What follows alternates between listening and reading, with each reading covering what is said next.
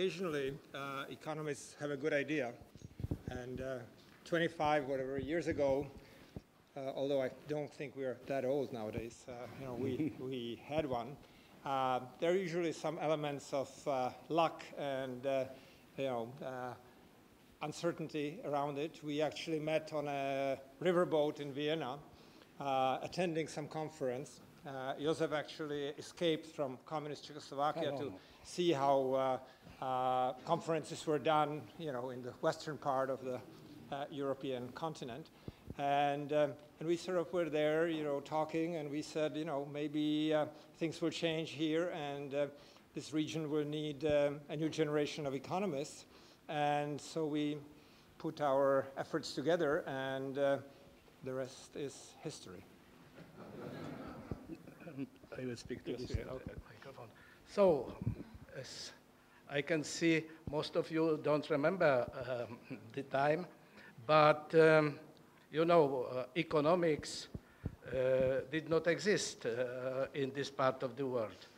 What has the name economics? It was ideologically biased propagandistic discipline which served only to support the ideology of the communist system. So for us, the main challenge connected not only with the education, but with the general reform of the state and especially economic reform was to start the standard mainstream economics and to start from the education.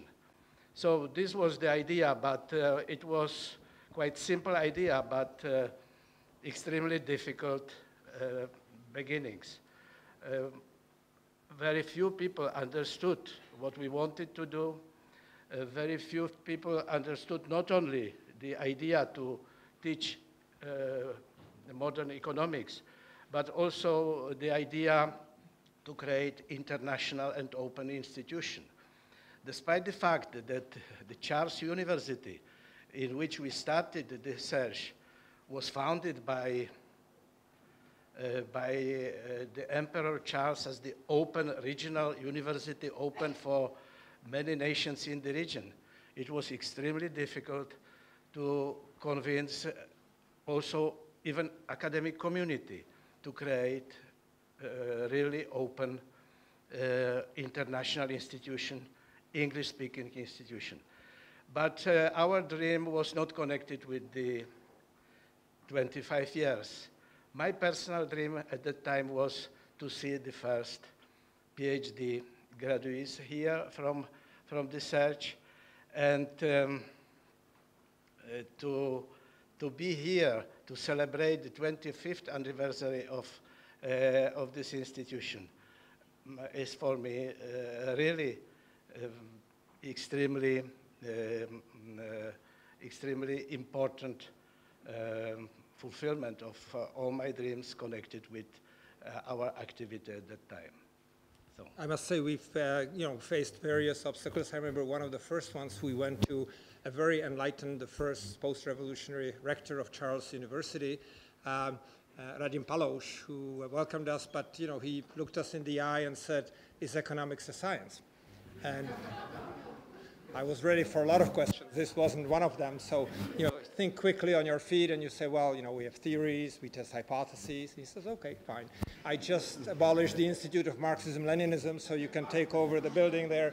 So that was the beginning, really beginning. And I must say, very quickly, actually, the colleagues from the Academy of Sciences, Professor Zahradník, who was the chairman of the Academy, and Paches and others came in and said, would you actually be willing to extend what you're doing also to the Academy of Sciences?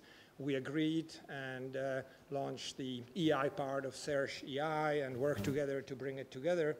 Josef actually took a short leave of absence to be the longest serving Minister of Foreign Affairs in Central Eastern Europe in that time in the 1990s.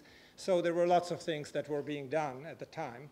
And of course, the students and faculty were terrific and are terrific, and the executive and supervisory committee that joined to set and maintain the standard, and the foundation board members of both foundations, and many other friends and colleagues. And I would just say, for those of you who were from the first cohorts of students who are here, you know, it was a tough thing. As Josef says, it was, we were wondering whether the students would really graduate, but the students correctly were saying, we don't see anybody above us. We don't see the second year, third year, fourth year. We have no idea what kind of jobs you tell us. There will be, you know, wonders, but how are we to tell? So there was a lot of trepidation, a lot of risk-taking, but you've all made it happen. So I think we should all celebrate. It's 25 years.